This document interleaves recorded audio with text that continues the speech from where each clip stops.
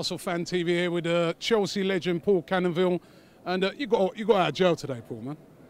Which jail are you talking about? You got out of jail. Now, come on, listen. I know you would have been up there and seen like TV screens and that. The sending off.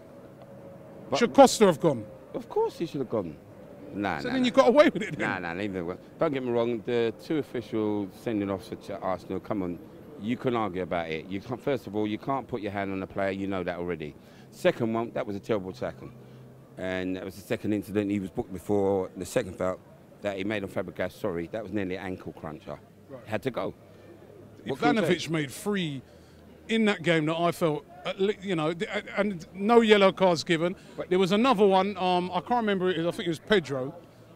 He caught the ball, no yellow cards. But that's the difference. That's what you felt.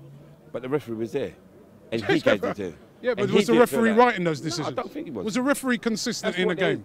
Don't get me wrong, we can talk about consistency for miles blue with referees, but today he was on.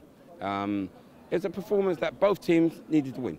Don't get me from the games in the week, you were at a bad game and got sending off.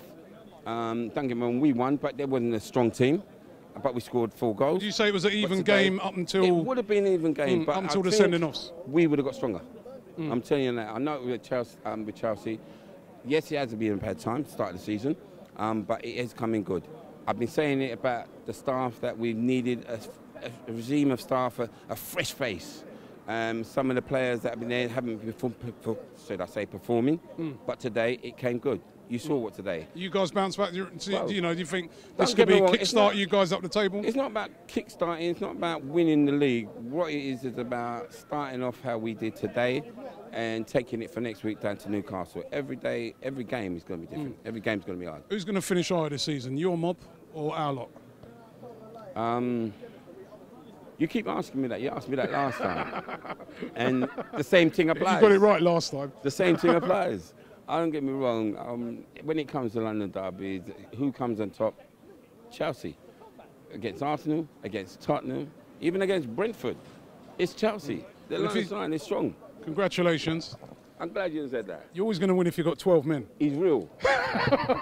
Talking real this time, because you know last time he couldn't get. Anyway, it's good talking to you boys. Catch up. Good luck, man. Oxley Chamberlain, they kick you in the stomach. Fam, somersault. Roll on the ground.